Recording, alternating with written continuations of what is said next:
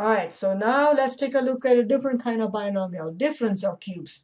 So x cubed minus y cubed, that's what we want to look at next. How can we visualize that? A cube? Oh yes, you can visualize a cube. Here's an x by x by x cubed.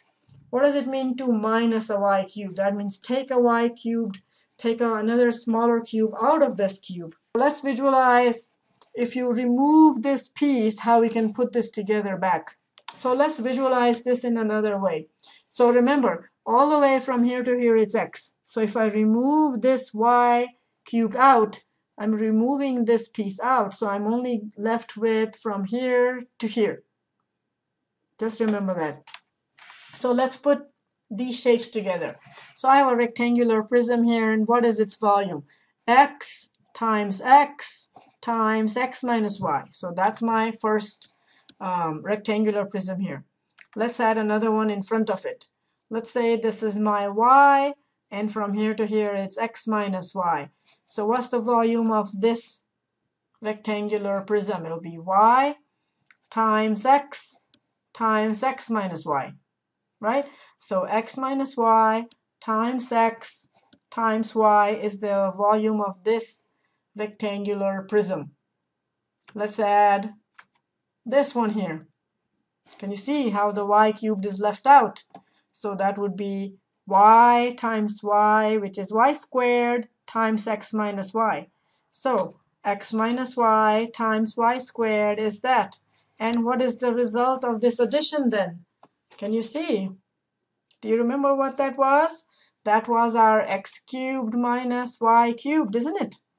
But also look at when you add all these terms, what happens? They all share an x minus y. That's the greatest common factor.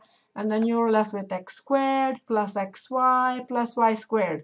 And it all adds up to x cubed minus y cubed. Can you see that? So x cubed minus y cubed is going to be x minus y times x squared plus xy plus y squared.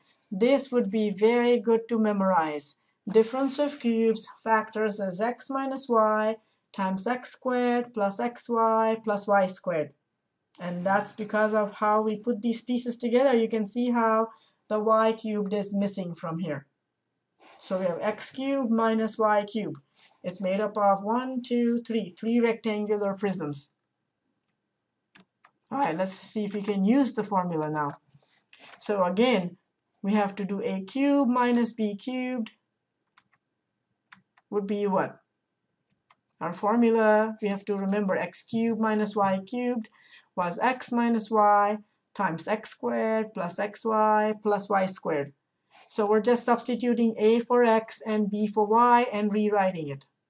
So now, what are we going to do here? Again, same setup. Anytime you have factoring, the first thing to do is see if you can factor out greatest common factor out. And if you can do that, then continue the rest. So this is difference of cubes. So again, we're going to write difference of cubes, and this is our formula. So all you have to do is fill in the blanks.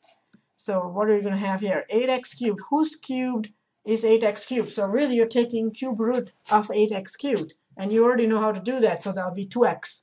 So 2x will go there, and there, and there. Then cube root of 27y cubed, that will be 3y. 3y will go there, and there, and there. So final answer will be that.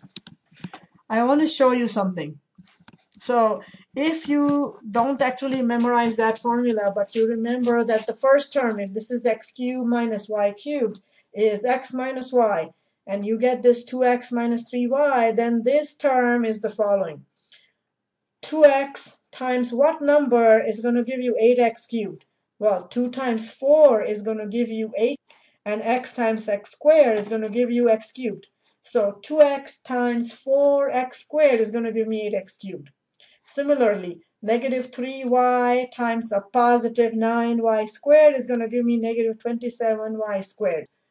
Once you have the first two terms, the first and the last term in the second bracket can be gotten just by looking at 2x times what is that number? Negative 3y times what number gives me negative 27y cubed. And then the middle number is multiplication of those two. 2 times 3 is 6, and x times y is xy. If this is a minus sign, then this is a plus sign. So that's some, if you make some of those connections, maybe it will make it easier to memorize that formula. All right, try this one again. Factor out greatest common factor first. That's always your first step. So let's do that. And then it's difference of cubes. So what should we put here? X. So I'll go X, we'll go here, here, and here. What about here? Cube root of 8 is 2, so 2y, and then 2y, 2y, and 2y. And then simplify. X squared, 2xy, 2 squared is 4y squared is y squared. Once you have this term, then x times x squared is my x cubed. And negative 2y times positive 4y squared is going to give me negative 8y cubed. And then the middle term is going to be the product of those two. And if that's a minus, then that's a plus. All right, try this next one on your own.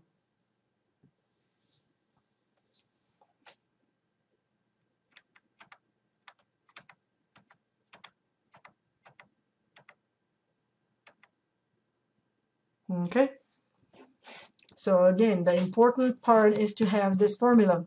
Memorize this formula. If I woke you up from sleep, you should be able to spit that formula out. That's how much mastery you should have with these formulas. Normally, I tell you how you don't have to rote memorize it. But these formulas, it will be beneficial to you if you memorize it, because it will make solving problems, especially in your next class, much easier if you remember these formulas. All right, let's try factoring a sum of cubes.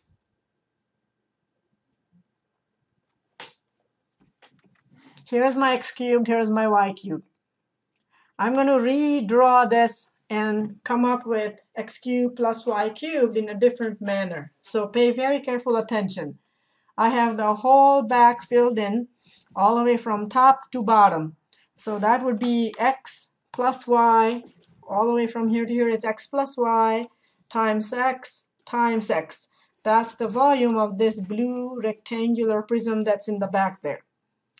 All right, then take this piece right here. So that's this front and this back here together. That rectangular prism is going to have volume of x plus y times y, which is y squared. So that's that part. Now remember, it's only this y cubed in the front that we want. We don't want this whole bottom piece. So let's bring that in. That green piece we need to remove to get just x cubed plus y cubed. So remove would mean minus. So let's minus, take it away, right? So this green piece, we want to take it away.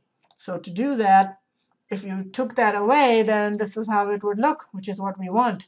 So that would be minus x plus y times xy, and then we'll get what we want. So look again. So we had x cubed plus y cubed. We added that, and then we saw that the bottom back needs to be removed. And so that's this part. So remove that, and then we have what we want. Okay? Now, look at the formula that jumps out of here then.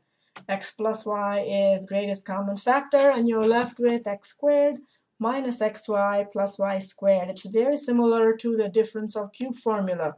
The only difference being, instead of subtraction here, we have a plus. Then this is a plus, and this is a minus. So everything remains the same except for the sign here. If this is a plus, then that's a plus. And if this is a plus, then that's a minus. So that's the formula for factoring sum of cubes. So remember that as well. And try these on your own. Now you are a little bit familiar on how to use the existing formulas. So here's the formula. Pay careful attention and finish it off.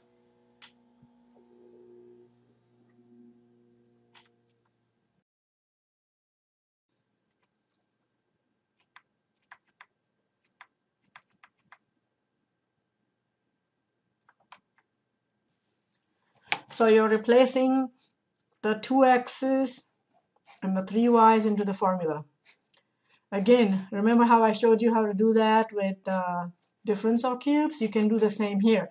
2x times 4x squared will give me 8x cubed. 3y times positive 9y squared will give me 27y cubed. And the middle term is the product of those two. And if this is a plus, this is a minus. If this is a minus, this is a plus. That's how you can do sum or differences of cubes. Factor out the greatest common factor first and then apply the formula. So what should we put here? X. So if x goes there, it will go here and here and here. What about here? 2y. So 2y will go here, here, and here, and then finish it off. Do the next one on your own. Pause the video, please.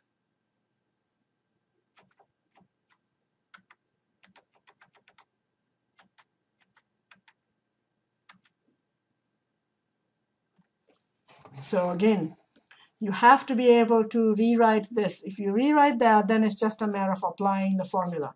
So memorize the formula and then try these problems. Try these on your own.